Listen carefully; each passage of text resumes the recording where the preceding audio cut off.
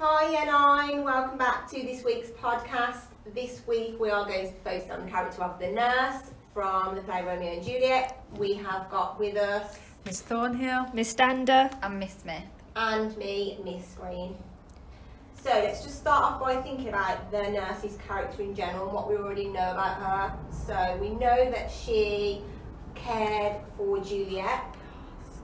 She is obviously a strong mother figure in Juliet's life. Yeah. And the reason for that is because the Capulets are obviously a wealthy family, and it wouldn't be unusual for them to have a nurse living in the home that would be taking over the responsibility of childcare. So that's why Juliet and the nurse have such a close relationship. yeah, she's not a nurse in the sense that we understand that word in modern society. She's like a nanny, a living nanny. Yeah. And she's more than just a nanny, because she had her own child at the same time that Juliet was born, who died. So she actually nursed Juliet, she breastfed her, so they've got a strong bond. So it's sort of like she wasn't able to be a mother to her own child, so she's putting all that on Juliet.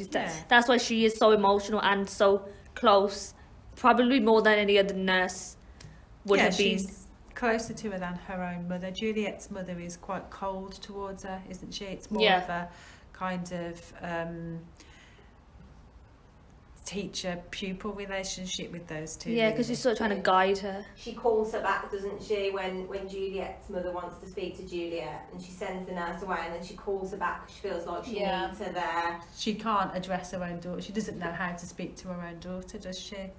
And I think that's why Juliet confides in the nurse, doesn't she? Because she doesn't trust her mother, does she? No. And the nurse has more of an understanding of... The nurse is seen as being a lot more warm and warm-hearted. She's very loving. And tender and caring. Yeah, which is probably why Juliet can go to her with these sort of things, which would probably, if she told her mum, Lady Capulet, I really like Romeo, he's a Montague, it would have been a total different response than to how the nurses, completely. She would have been disallowed. She would have been obeying what her parents have set out for her, which is why she goes to the nurse, because she thinks that the nurse will have an understanding of her problems. And It's interesting, because if we look at the other servants of the Capulets and the Montagues, they're loyal to their masters.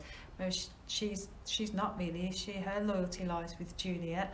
Her life's about Juliet. So we find the servants fighting each other in the street at the start, but the nurse kind of doesn't seem to get involved in the hatred. Yeah, it shows again just how emotionally invested she is with Juliet. And I think the fact also that she has good intentions is important. Yeah. When we think about why other, for example, like Lady Capulet and Lord Capulet are more interested in Juliet being married to somebody that's appropriate and their status, whereas the nurse cares for her genuine happiness. Yeah, and she's torn, isn't she? She's torn between her loyalty towards the family and obviously her place in society, but also she wants Juliet to be happy. She wants her to be happy and to be in love, just like Juliet's father does at the start of the play, doesn't he? He wants Paris to woo her and to get her heart. Yeah, and there's a quote that's said by the nurse. When she says that thou wast the prettiest baby that I ever nursed. Yeah, so by her calling the Juliet the most beautiful, most prettiest baby she's ever nursed, it's sort of a bit strange because she's had her own child. That's parental bias, isn't it? Yeah. So it's sort of like she's... sees her as her own child. Yeah. And perhaps the audience can sort of understand the nurse's, the choices that she makes when she allows them to get married, and she's the messenger because of the relationship. Because of that, and I think we can, as a modern audience, with hindsight, but I think an Elizabethan audience would have been totally against her, and I think that's why she's given that comedic side to her character as well, so that the audience doesn't turn against her completely, because she is being disloyal, she's dishonouring the family. Yeah, she has good intentions, but the good intentions lead to the deaths of Juliet and Romeo.